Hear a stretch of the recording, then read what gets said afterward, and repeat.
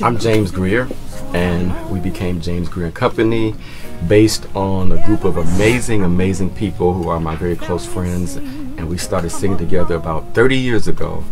And here we are today, and I'm sitting with Kim Burrell and DeMarcus. So for the rest of my life, this song came from our project from 2005 because of the season, because of the summertime. But this is a busy place. Desert Ridge Marketplace in Phoenix, North Phoenix, Arizona. And what's here? Spitz Mediterranean food. My blessing that God has blessed me with to open our first franchise restaurant. I don't own the franchise, but I own the restaurant under the franchise. And we are the first one of the franchise in the Arizona area. So very fortunate, very excited. It's right here this way. Spitz Mediterranean street food. Welcome to Spitz Mediterranean street food. It's a Sunday afternoon, so we got a decent crowd in here today. This is considered off season because this is when it's really hot in Arizona. We're talking it's been 115, 116, 118 degrees, so the traffic slows down out here during that time of year. But we've been blessed to be steady. But another month or so, we're gonna be busy again like we were back in May. It's gonna be real busy, but this is my life currently. What's going on, Gospel Diaries? Listen, I'm in the beautiful city of Phoenix. You know, I don't normally do any episodes out here, but I feel so honored. It's a beautiful day, but it's hot. It's hot. But I'm in Desert Ridge. What's the name of this area? Desert Ridge Marketplace. Yeah. And I'm with the iconic Mr. James Grear. So you're in for a treat. But right before we get started, as I always do, would you do me a favor and share this content because it's from my heart to yours. All right, let's take a moment here. Whew, get myself together. This is like so long overdue. How you doing? Can I shake your hand? Yes, absolutely. What do you mean? Absolutely. So we saw each other at church today, and I'd like to give a shout out to the sanctuary here in Phoenix. Sanctuary Pastor by Pastor Jack Spencer. Yeah. Yes. So in his sermon, I think his sermon was all you can eat. All you can eat. Yes, sir. And he says something about being thankful, right? Yes. And it reminds me of your current song. You know, if I never go to China, you know, if I never get that house on the hill, you've done so much for me. You've done so much. At best, so you owe me thank you. After he explained it, I said, Lord, I thank you. I don't understand why you had to allow it, but I thank you. That I have the right to say thank you. And I have to say it. Like, I have to say it. That's what he was talking about today. First of all, let's just say that's a preaching man. Let's just start there. But anyway, how do we not say thank you? I mean, there's some things in life that we want, or some things we haven't accomplished, or some things that we're still striving for. But we just stop and take a look at what God has. I tell my sons all the time, somebody would give anything to have your hand in life, trade places with you. We got so much to thank him for. Song, yes, sir. Featuring the iconic, Sister Marette Brown Clark. Yes, sir. What do that song means to you? First and foremost, it was written by one of your hometown, buddies. Yes, sir. Yes, sir. We call him Reverend. What's his nickname? It's Reverend June. We call him June. Yep. Reverend June, and also the message of the song. So what do that song mean to you nostalgically? It means so much to me, and props to June. He and I just talked on the phone the other day for a couple hours, maybe 2 days ago. And just talking about the history of that song. That song was originally recorded by him, Saints with a Vision, I believe in 1998, so 20-something years ago. Thank you for food on my table, said I know you're able, wanna say thank you. That good? No. It was a hit, and I fell in love with the song then. Taught it to every choir that I worked with, you know, I've directed choirs all my life, taught to every choir. And I said, one day, I'll record this song. Okay. But you know how the timing has to be right and all that. And then, as you know, it's been so long since we had music out. We're talking 13 years, but came around to doing a record again, and I was working with my choir in Minneapolis, Shiloh Temple choir, and talked to them, and we did do an offering one Sunday, and almost didn't get to any further than that. It's just one of those songs that Pastor May was like, I like this song, and she took, and it turned to something else. We went someplace else with it, but that song says everything to me. If I never taste another bite, see another sight, like the meat of the song is saying, if I never get some of the things that I want, or maybe never accomplish some of the things that I'm going for, I still have so much to say thank you for. I just gotta say thank you for my life. Listen, we got our work cut out for us, yes, because sir. I'm sitting with you, and as everybody, I'm gonna take the glass off, because everybody know I get emotional. I'm gonna stop saying that, but I really do. I'm trying to, you know what I'm saying, dry this wetness, this moisture in the crack of my eyes. But man, my mind goes back to Gary, Indiana. Let's talk about your humble beginnings. Yes, sir. I am a native of Grear, Indiana. I often refer to myself as just a little church boy. I was raised by parents who were heavy in church, pretty much Church of God in Christ. Really? Oh, yeah. You know how it veers, like some of the churches would kind of maybe leave the Church of God in Christ, but the principle was still based on Church of God in Christ. But I was raised in strict holiness. My mom was a missionary. She also did, you know, back then they couldn't call women preachers. But she used to go to churches and run revivals, and she would speak. We call them preachers nowadays, but you couldn't say that. So she was a teacher or missionary. My dad was a deacon, and I was a church kid. And I started out in the kids choir. Had to. We didn't have a choice. We were church Sunday morning, Sunday evening for YPWW, Sunday night service, Tuesday night service, Friday night service, and Saturday night young people service. That was our lives. That's all we do. We lived down the street. We could walk to the church, so church was our lives. And my brothers, they had us a group sing together. They called us the Grear Boys. Really? Ronald, who's a preacher, Ronald, Lawrence, Kenneth, and Clarence. Oh, okay. Yep. Lawrence and Kenneth were guitar players. Basically, Clarence was a drummer who played for my group in Grear, starting out. And then I was the one who didn't play anything, but I was supposed to be the singer. I'm not a singer, but I'm the one they made sing and lead songs and stuff all the time as a little kid. Gary is the next door neighbor to Chicago. Yes, it is. So, Chicago is what? The gospel music capital. And so I'm raised on that Chicago sound. And that Chicago sound was a heavy influence of the sound in Gary. So church, musicals. Everybody was having musicals. Back then, what's so funny is in the newspaper, there would be a section for the church events of the newspaper. Was it the city news?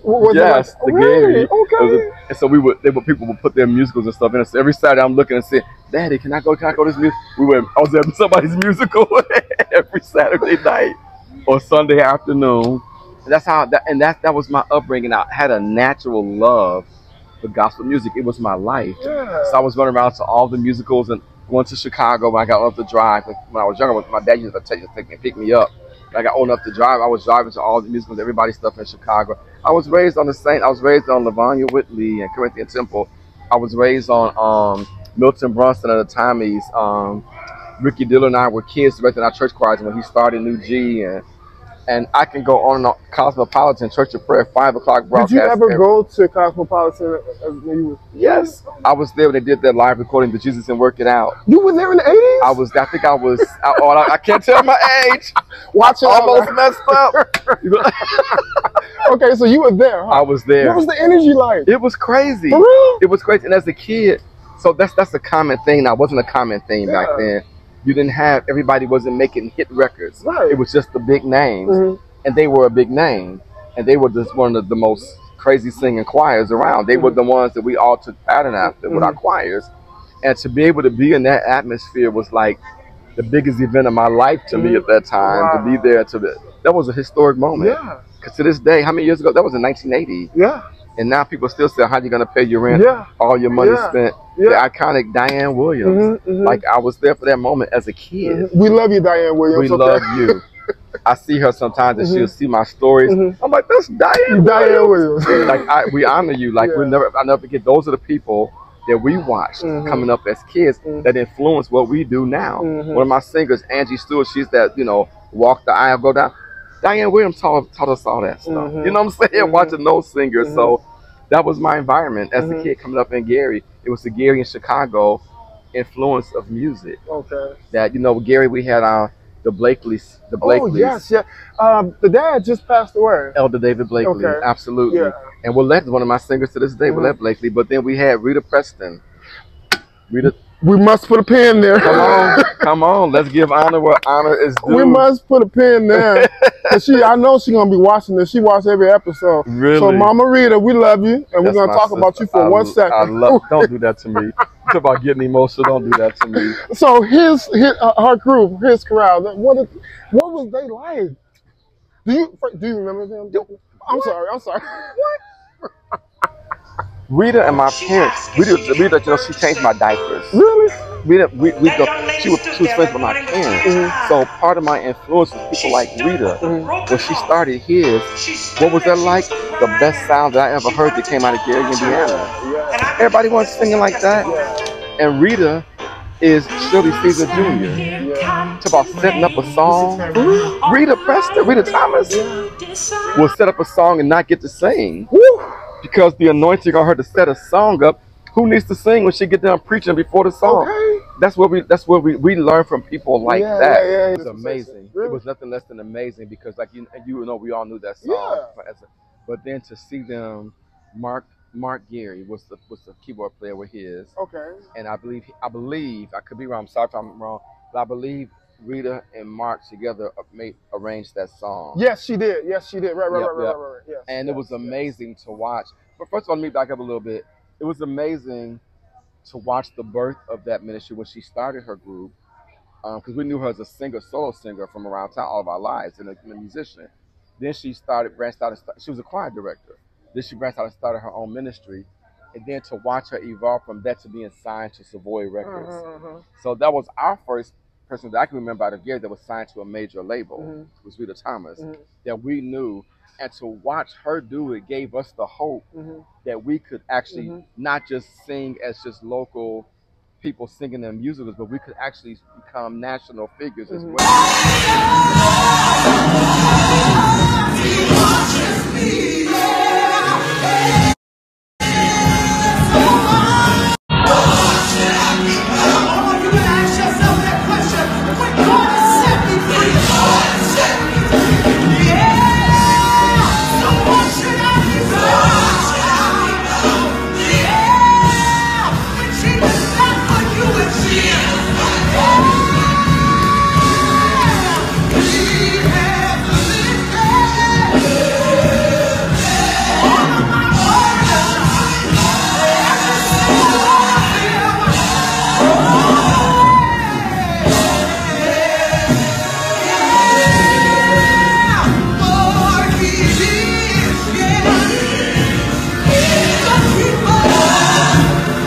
Yes, sir. Like, as a music enthusiast as myself, okay?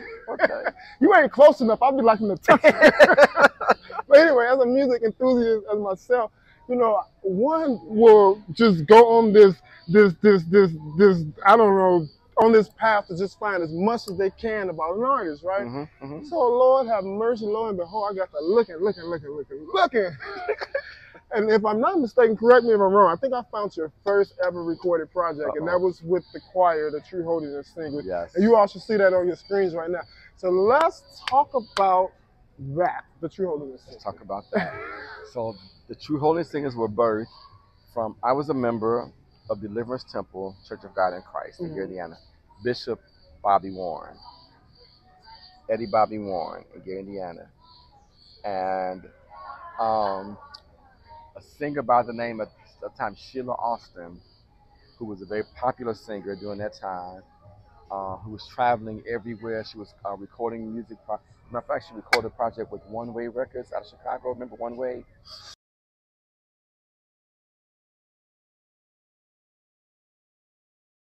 Sheila, you talking about Sheila Austin Jones? She went to Brazen Church? She was light-skinned? Yeah. And she had a song, If I Don't Make It, It's Nobody's Fault but Mine. Probably. We've got to live this thing, amen? The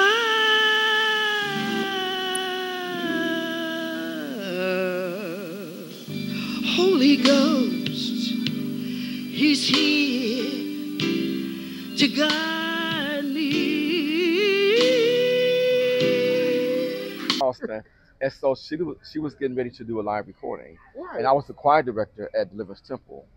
And so Sheila asked me to put together some singers for her live recording and to help her teach the songs and train them because they thought I was a good director back then and to help train them for her recording. And I did so. I was honored. It was Sheila Austin. I was a kid. I was probably 18 years old. And I did that and loved it. We did the live recording right there at the Deliverance Temple. It was great. Can we get the address? Do you remember the address? I'm testing your mind now. 34 something Virginia Street in Grear, Indiana. 34. I want to say 3419. I could be wrong, but 34th of Virginia, Grear, Indiana. Grear, Indiana. I hope I got that right, but I'm sure I got it right. So you're at the church. So we did the live recording. That was great. It was wonderful. But the group, the people that we put together, enjoyed being together, singing so much, till people start asking, could we put that and keep together as a group? And so we started having rehearsals. Green, didn't know nothing about anything. And the people just started inviting us, like it was musical music. People started inviting us to sing. So we didn't have a name. I was like, I don't know what the name of group. And so I gave it the name, the True Holiness Singers. And, based on, how we would talk, stuff like that, and what we thought we represent people. So I said, we're going to call on Brother James Grear and the True Holiness Singers. That's how they came about. Well, I was about 18 years old. Excuse me. Fast forward about a few years later, I was working in a mall in Grear, Indiana called The Village. Okay. I worked at a clothing store. And down the hall from that clothing store was a gospel music store. Come on, watch yourself now. Okay, I'm with you. Called Gospel Box Records, was a music store. Okay. The owner's name was James. I can't remember his last name right now. James also started a label. I'm about to tell you if you remember exactly who he was. He had an artist by the name of Katie Sankey. And she sang a song called I Don't Know Why I Have to Cry Sometimes. I don't know why, but I'll find out by and by. That song swept the nation. It swept the nation. And so I got hired to work at the record store because I knew, I knew more about gospel music than he did. That was my entire life. So I was able to order records. I knew what was new. But also part of my job, distributors were calling every day to ship out boxes of Katie Sankey records because he didn't have a record. That was his record company. He didn't have a distributor. So they were ordering directly from him. So I'm shipping out boxes of albums every day. She was selling records off. Every gospel station in the country was playing it. It was a major hit. Sold records and thousands and thousands of records. Then he found out that I had a group and that we were singing. And he came one day to one of the musicals to hear us sing. And he called me in a meeting. So I want to talk to you. He's like, you're young, but I like what you're doing. He said, I want to record your group. And I was like, me? And I was 19 years old when Gospel Box gave me my first album. So and that's that album that Gospel Box, they gave me that album. They gave me that album. That was my first songs on the project? I did not. I was an arranger. Okay, so you arranged. I definitely arranged, but we did cover songs. I know there was a writer in Grear by the name of Gregory Marshall. Gregory wrote some of the songs. Eddie Scott. Eddie wrote something. I'm trying to remember. I can't remember if David Blakely wrote on that project or not. But we had writers in Gary, and they wrote songs that were on that first album. Okay. Yep. So look, in Harvey, Illinois, and it's not too far from Gary. You know where Harvey is. Yeah, absolutely. There's a church called True Holiness Church. Gotta cry. Now, I'm gonna just ask you this: did you all ever perform there as the True Holiness? We did sing there. As the True Holiness. As the True Holiness Singers, we absolutely. Janet. Janet Harris Sutton. Yeah.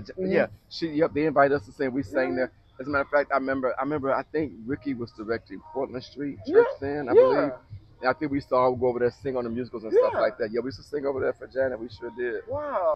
I think I said we stayed together maybe like 8 or 9 years, and I was a little discouraged. We had gotten signed back then to a label called Daystar, and they were under Benson. Yeah. Remember Benson was the big thing. That's when they started out with Richard Smallwood, Thomas, Vanessa Bell, and all that. They had signed all them. But I did a live recording in Gary, and they picked it up, and they picked that recording up. They were going to put it out. And by the time this happened, now Richard Smallwood and all those guys, their records had blown. They were going crazy. And I think most of them, they owed second records to. And so they were still working on those. So the new names were kind of shelved. And my record got shelved for like 3 or 4 years. They would call me and say, hey, we're going to mix the record, and here's your release date. Your release date is December, blah, blah, blah, blah. November come, they call and say, sorry, we're not going to make the release date. They took us off the schedule. We're going to try it again. They'll call back again. So, okay, now they got you on for June. That went on for like 3 or 4 years, to the point that the record just was never coming out. We recognized it wasn't going to happen. I was young. I was discouraged. I was a kid. I was discouraged. I was like, I'm over this. I'm tired. And so I kind of felt like I had peaked out in Gary, not gospel, just because at that time, singing gospel wasn't something that we were thinking of as a career, which is something that was a passion that we loved. Yeah. So I feel like I had peaked out with the jobs and all that. And I was kind of tired, so I decided I wanted to relocate. And so we probably had been singing for maybe that last year or two. And I relocated to Minneapolis, Minnesota. Had never been there.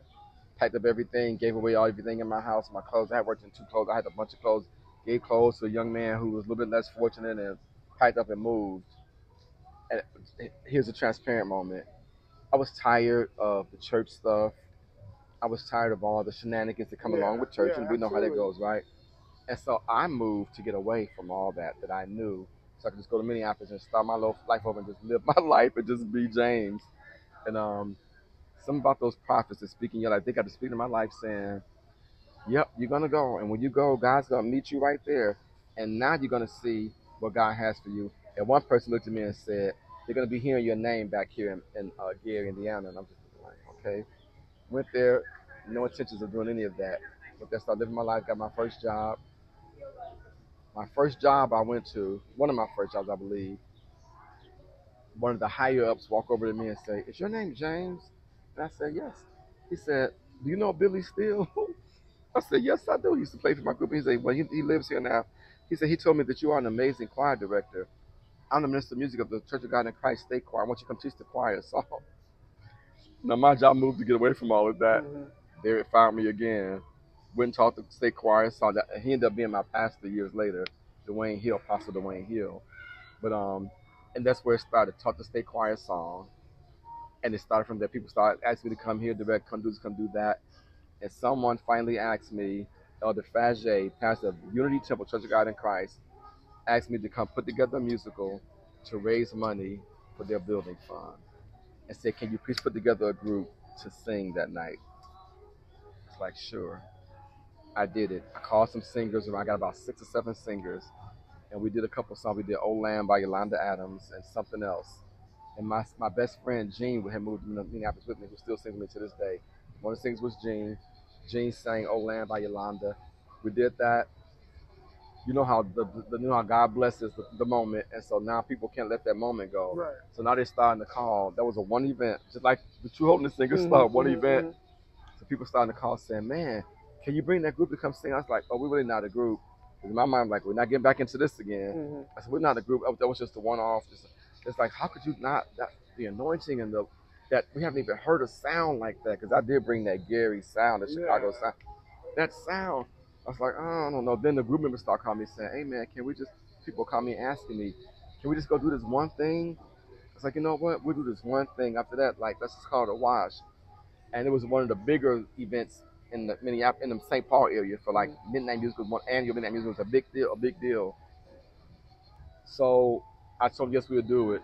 So the night before the musical, he said, I got to tell you something. You might be mad at me, but they called me back and asked me the name of the group to put on the program. I was too embarrassed that we didn't have a name. So I said, James Grear and Company. I said, are you kidding me? He's like, no. I said, I want them to think this is a group, a real group. He's like, well, I just don't want to say we didn't have a name. So they're going to call for James Grear and Company. There it was. And that was the first gig as James Grear and Company. And here we are, I don't know how many years later. Records, ooh, this is a good one too. Talisa and Gary Stinson. Really?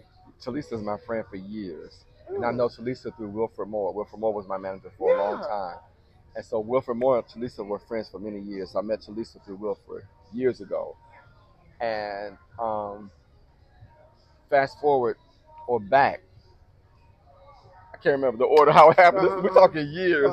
At some point, you ain't that old now. At some point, Gary was working with me. Okay.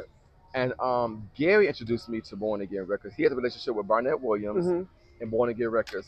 And Gary introduced me to Born Again. And the deal didn't work out then. For whatever reasons, who knows what it was. I didn't know nothing about the business. This day, I don't even know the business aspect of it. I just know that several years later, we reconnected. We were going around like to Bobby Jones and stuff singing. here's a funny thing, Maurice. Like, you would think that I would have known a little bit because I already had that record when I was a little kid, but I didn't really know anything.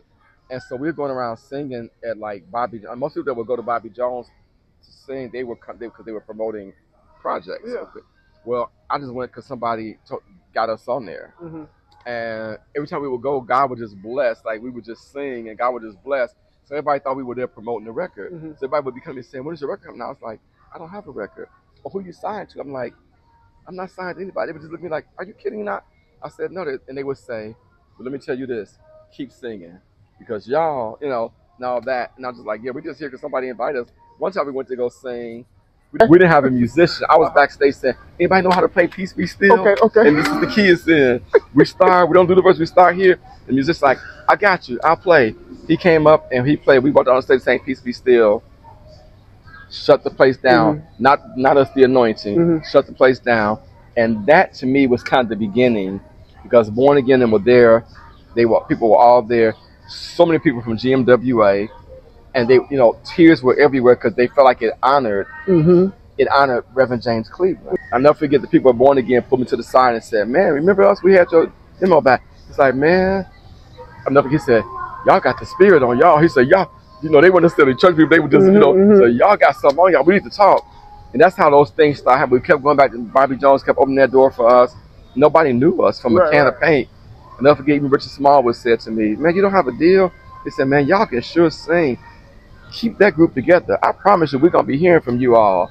Skip Barrett was with Word Records then. And Skip said to me, I may not have a spot here for what you do. But somebody going to have a spot for what you do. Y'all hold on. And that it turned out to be true. It was years later. Years later. We've been singing at least 12, 13 years before somebody actually came. And before Born Again came and gave us that deal. We have been singing a long time. Years? Yeah. Music is ministry. Music is ministry. And when it touches you, you want it to touch somebody else. You want to let somebody else know. Dr. James, look, I'll be sitting in the, people will come in, and for some reason, I'll try to feel their spirit. And I say, oh, I got something. And I'll just play it and just let them. What they needed. Wait a minute. It'd be just what they needed. Like, they come up to the, who is this playing? You know, so music is ministry. So I'll be playing this. This album, this is the Next Level album. I'm gonna put it on the screen, but you all have a song on that album, Power. Power. That was the first time I was introduced to the song, right? I was talking about the Walk the Floor singer, that we all grew up watching, the Diane Williams and the Ethel Holloways and all them. Angie and all of us, we grew up under those, watching those legendary singers. How did you come across the song? Yvette Flunder. She didn't write it. She recorded it. She's the original artist of that song. Thank you. Yvette Flunder, City of Refuge. Really? Oh, Yep. So Donnell Davis was working with you too on this, huh? And to this day, and he produced the new one. He produced, I want to say thank you. This was early. Yeah, Donnell and I have been friends together. That's one of my best friends. They surprised me, came out here for my birthday. Really? Yep, but that's one of my closest friends. So yeah, he was producing back then. So you heard the song. And we were singing it out. And it became something we couldn't go out without singing. Okay. I'll never forget, we were singing at Great America. We were singing at Six Flags in Illinois. And I think Donald Lawrence and Tri-City were on that thing that day. And we started singing Power. You know, wherever the artists are, until their time came out, all the Tri-City singers came out from where they were. And we're by the stage and, doing what we all do when people are singing and we're enjoying it. We walked off the stage and some guys put us to the back and said, we need y'all to sing that song on the Stellar Awards. That song right there. We never got to do it because it was some things with the record label and all that didn't happen, but we couldn't go out without singing that song, so it made sense to put it on the record because we couldn't go out without, any place we go, like we had to sing Power. We sing to you. We sing to you. Please accept. Please accept our praise.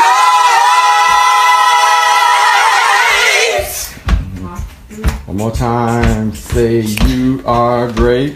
You are great.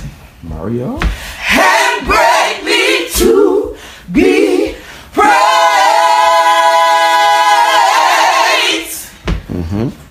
I hear you. Say we sing to you. We sing to you. Please accept. Please accept our praise. One. to say we serve an awesome. We serve an awesome God.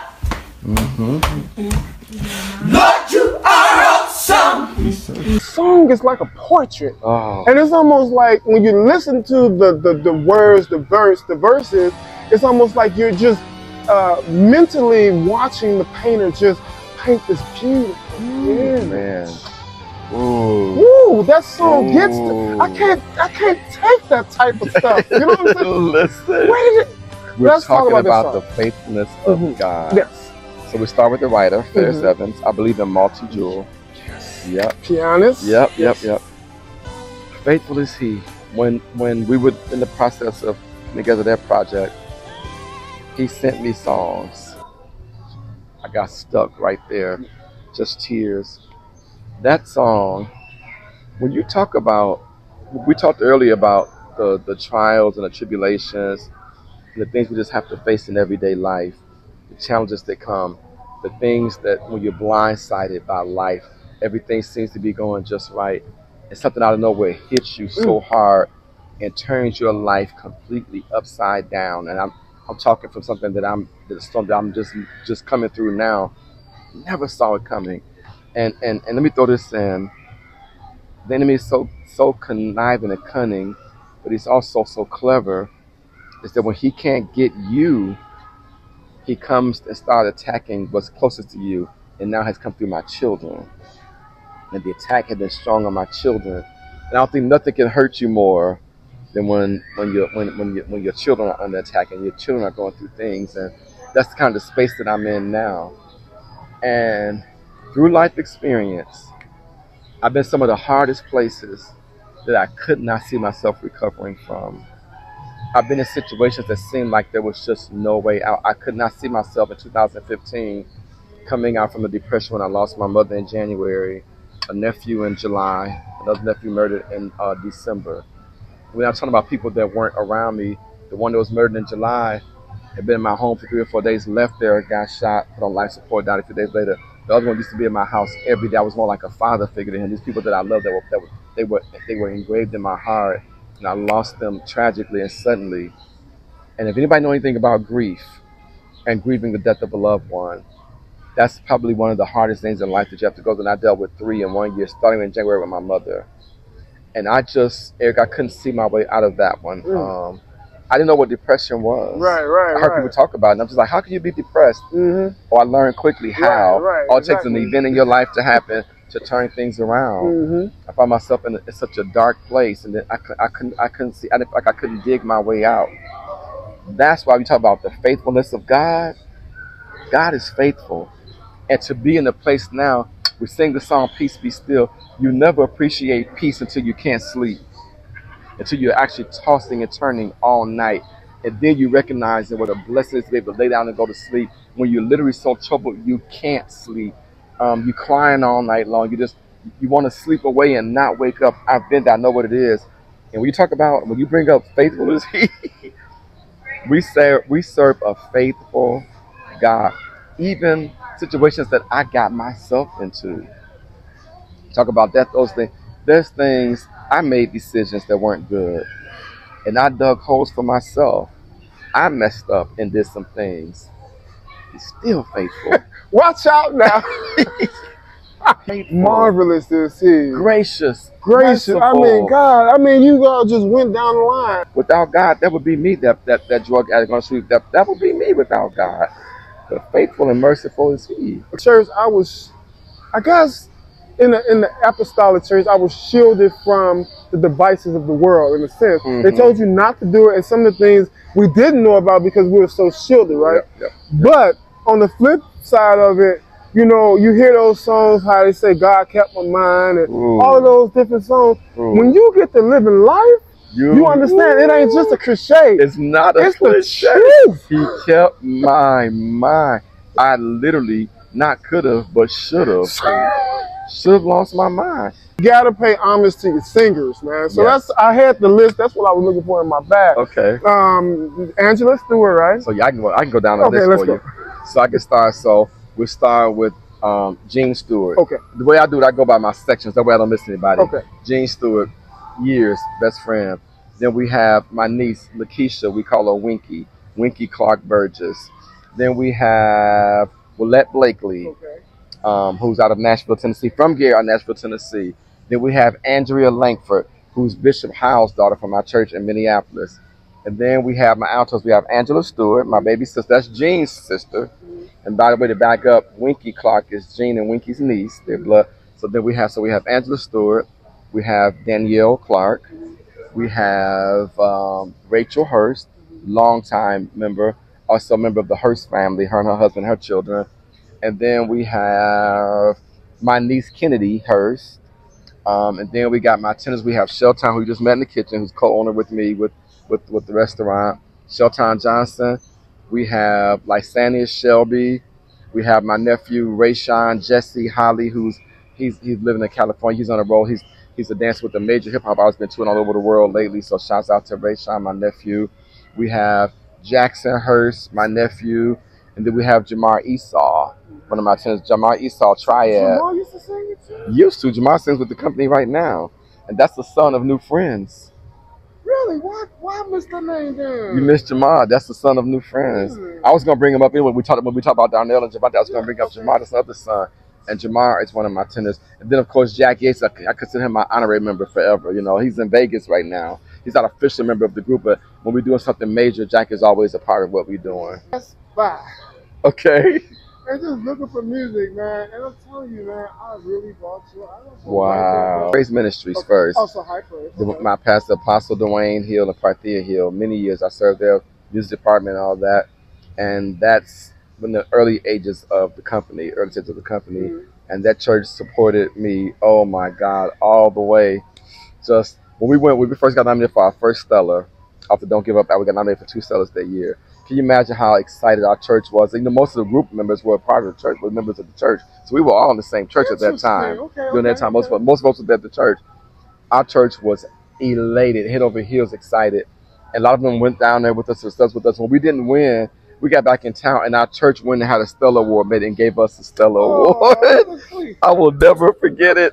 But they supported, they loved us so much. But yeah, so high praise. And then my next church I was actually really proud of was Shiloh Temple, and that's where I was until I moved to, which that's still my church family to me. Bishop Howell will always be. I will always recognize him and Apostle Dwayne Hill as my pastors. I still have my pastor Dwayne Hill just texted me the other day, said, I just heard your song on the radio.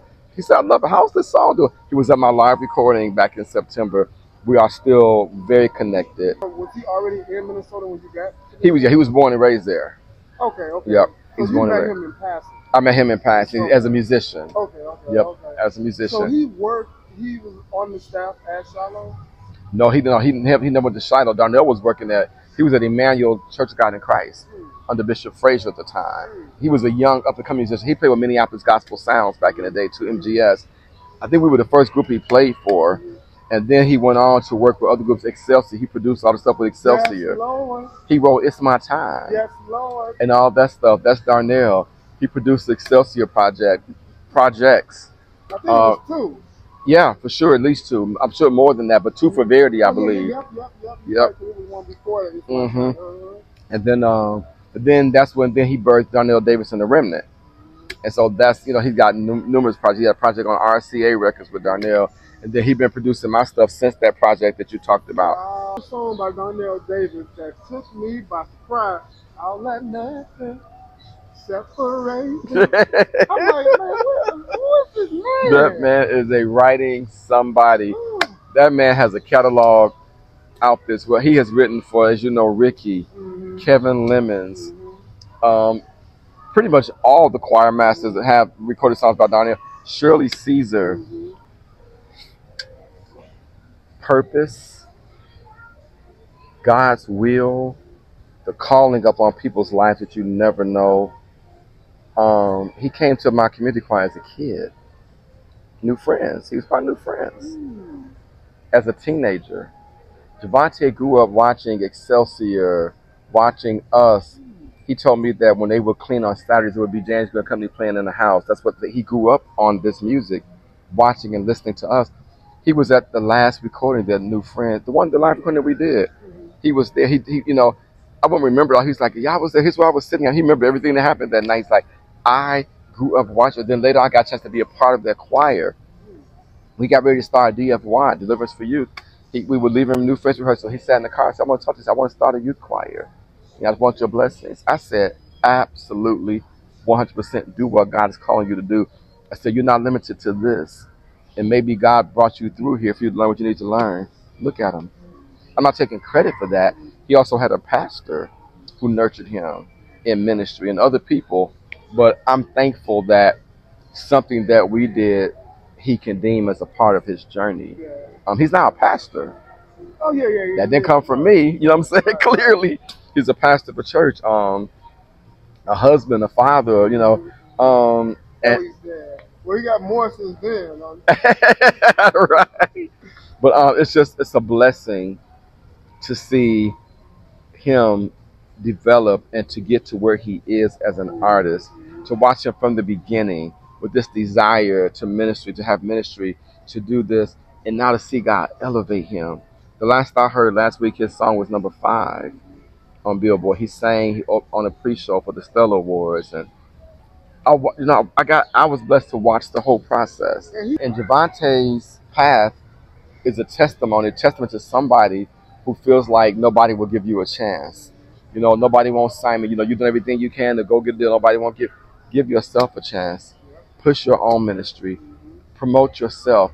Pray. Ask God. He said if you acknowledge him in all your ways, he'll direct you. Get direction from God. If God has called you to it, I promise you he's going to make a way. He's going to open the doors. And Javante is a testimony for those who feel like nobody will open the doors. Open them yourself. Let God open the doors for you. You don't need a label. You don't need to. You need something. Believe in yourself. Believe in what God has called you to do, and let God elevate you. Well, I know what I want to talk about. I want to talk about you and gospel diary. Yes. I watch your videos on YouTube faithfully, and I see how God is elevating you because I watched you pretty much when you started, and to where God's elevated you to. And you're in rooms now with Shirley Caesar and I could go on and on with the names. But what I really admire about you is that you didn't forget. You don't forget about the legends. And you pay so much homage. It blesses my soul when I see you. As a matter of fact, I say at Pastor David Blakely's the musical celebration the day before the funeral, Vernon Oliver Price was there from Chicago. And I mentioned you. We talked about you for a few. I told her I saw her on your show. And I told her how much it blesses me to see you honoring those that a lot of this generation don't even know who they are. But these are the people that you're standing on their shoulders. They're the ones who went through the hard times where they couldn't even go in places that we can go into now. And they did that so that we can be and so that you guys can be where you are now. And thank you for honoring them and not forgetting the old school musicians in Chicago. You're honoring. I watch all the episodes, and it blesses me. Larry Roberts and Lavonia Whitley. I saw you cover her, and just the icons of Chicago. I just appreciate you for not forgetting the ones that brought us over to where we are. It's amazing. Yeah, so my son, he has now developed to be one of the choir masters now. He came from New Friends. He's from Minneapolis.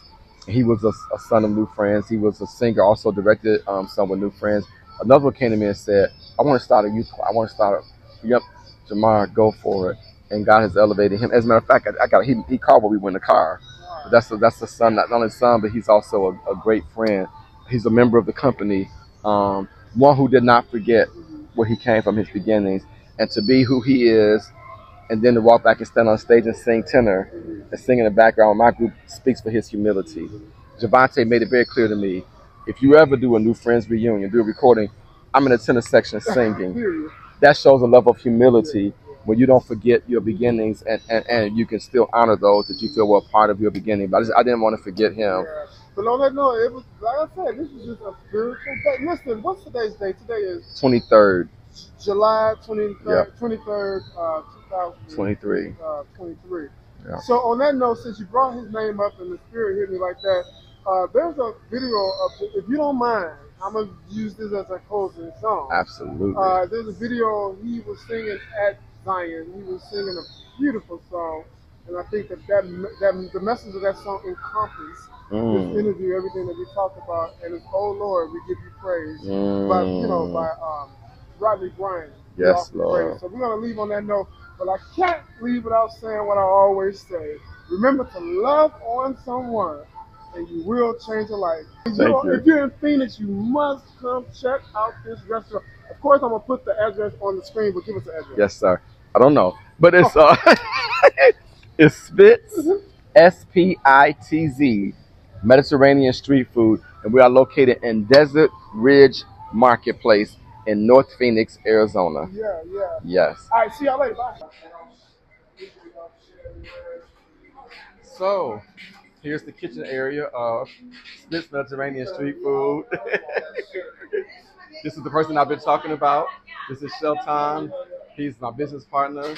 Not only business partner, he's also a member of the company, which we're going to be talking about today. But he's also co-owner of Spitz with me. Yep. So this is what we're doing when we're not doing the company. Come on, lift your hands, sing to heaven, boy. And all of your mercy, Lord, toward us.